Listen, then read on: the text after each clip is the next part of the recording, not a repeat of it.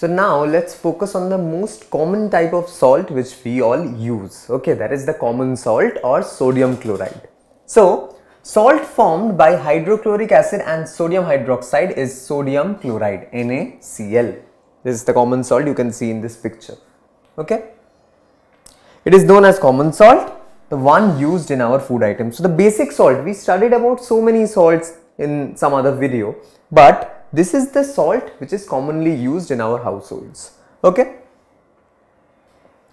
Sodium chloride is actually separated from the varied salts available in seas. So if you go to a coastline, if it's nearby to your house, or at any point if you have been to such a place, you will see that there will be heaps of such salt. Okay, you can see the heaps like this.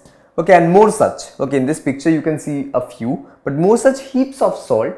And from that sodium chloride, the edible salt we all eat in our daily food items, that is separated out. Okay, because we know that sea water is salty. Okay, it's not like normal water. So there are different kinds of salt, but all are not edible. So sodium chloride has to be separated out from that lot. Now, deposits of salts which are brownish in color due to impurities found all around. Okay, there are few deposits. You can see this is not like the normal white salt we use. So they are a little brownish. You can see the brownish tinge. Okay, so what are they called? They are called rock salt. Okay, because beds of which were formed with seas drying up. So when seas dried up, beds of them were formed, and which is why they are known as rock salt.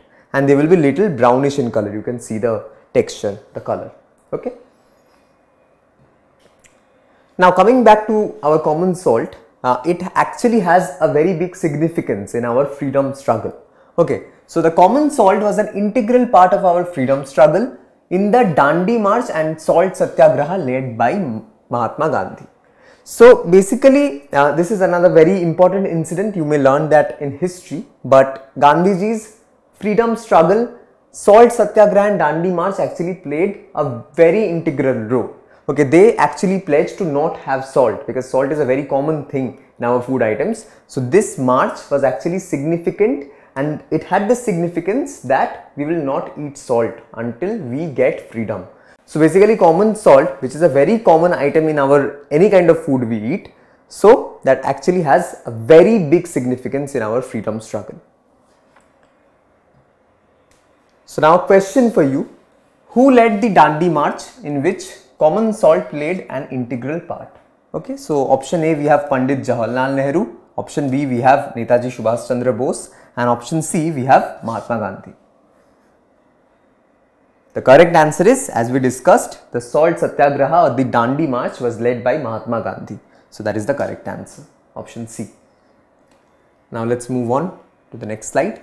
So common salt is a raw material for many chemicals. So it's not like that common salt we are using just eating it, using it to actually have some taste in our food. It's not that. Through that, a variety of things of daily requirements can also be made. First of all, we have sodium hydroxide. That is not maybe a thing of daily requirement, but sodium hydroxide can be made. Baking soda, we know, can be made. Then we have washing soda, the detergent, that can be made, and also the bleaching powder. So various things of daily use can be made through common salt, that is NaCl, sodium chloride. You may not think that it's common salt in that sense, just think of the chemical formula. It has sodium, it has chloride. So it can definitely be used in various forms to actually manufacture different sort of products. And we will see how these products are manufactured, what are the uses and all that. So first of all, see this process.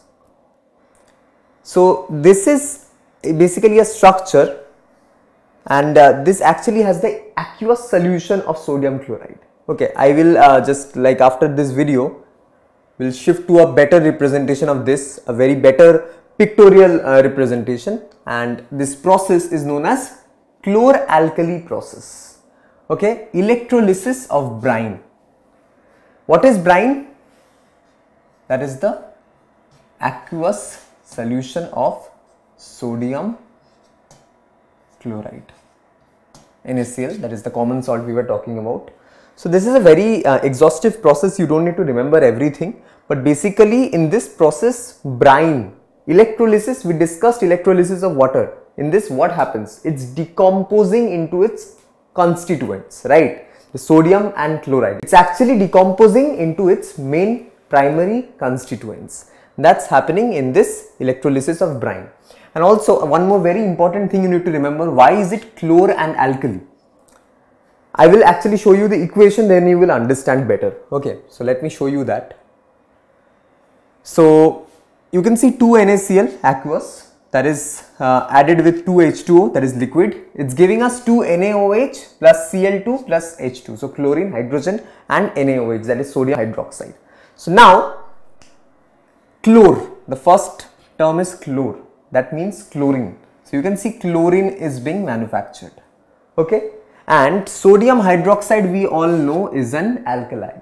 So chlor and alkali, both the things are present in the resultant. You can see sodium chloride and water, when you are adding, it's actually giving us, after the electrolysis happening, it's giving us an alkali and chlorine. So chlor alkali is the process, okay, which is why the name is chlor alkali. Okay.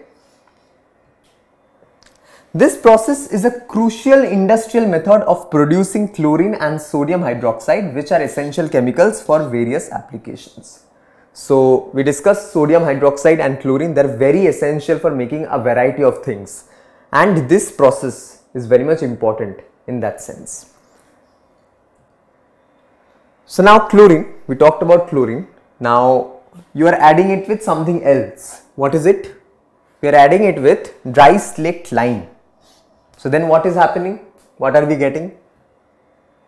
Chlorine gas reacts with calcium hydroxide, CaOH2. So lime, when we take lime or any product per se, anything you take, you must focus on the chemical formula of it. So here lime, dry slaked lime, the formula is CaOH2, that is calcium hydroxide, and COH2 plus Cl2 is giving us CaOCl2 plus H2, that is the bleaching powder. We use bleaching powder, you know what is bleaching powder, it's used in day-to-day works in our houses. So bleaching powder to clean, okay, it's manufactured from calcium hydroxide and chlorine gas when they come together, okay. So bleaching powder is being formed. Okay, so another thing, bleaching powder, it's not just used in your home. Another thing is that bleaches cotton and linen in the textile industry. So apart from home, it is also used in the textile industry to bleach cotton and linen. Then you have wood pulp in the paper industry and washed clothes in laundry. So bleach is, it has multifaceted uses. It's not just to clean in your house. It's actually used in the textile industry, to make wood pulp in the paper industry, and washing clothes in the laundry. So that is the use of bleach. Now, it's also used as an oxidizing agent in many chemical industries. So when you think that the use of bleach is done, it's not done. It's also used in chemical industries, okay, as an oxidizing agent, okay. Also, it makes drinking water free of germs. So here is where we are actually ending the use of bleach. So it has multifaceted uses. I just initially started that okay, it can be used for cleaning purposes, but no, it is actually useful in many chemical industries, wood pulp industry, and also the day-to-day water you drink. It is also used to clean the water, okay, purify the water, make it free of germs. Okay, so these are the uses of bleaching powder. So let's summarize what we studied in this video. We focused on sodium chloride, right? The common salt. We discussed how common salt has been very important in our lives, and also in the freedom struggle we discussed how it has holds some significance. And also we discussed a little bit about rock salt, but our primary importance was to see the products which can be manufactured from common salt or sodium chloride as a whole. So we mainly discussed two products. We discussed sodium hydroxide and we discussed that it can also make chlorine, and we focused on the chlor-alkali process through which basically sodium chloride actually decomposed into its constituents. Okay, so we got sodium hydroxide, we also got, which is an alkali, and we also got chlorine, which is chlor. So chlor-alkali process, that is how it's named. Then we also focused when sodium chloride comes with dry slick lime, that is calcium hydroxide, it gives us bleaching powder. And then we discussed the various uses of bleaching powder in various industries like wood pulp, then textile, then chemical industries, and also finally how it can actually make your drinking water free of germs. So these are the takeaways from this video.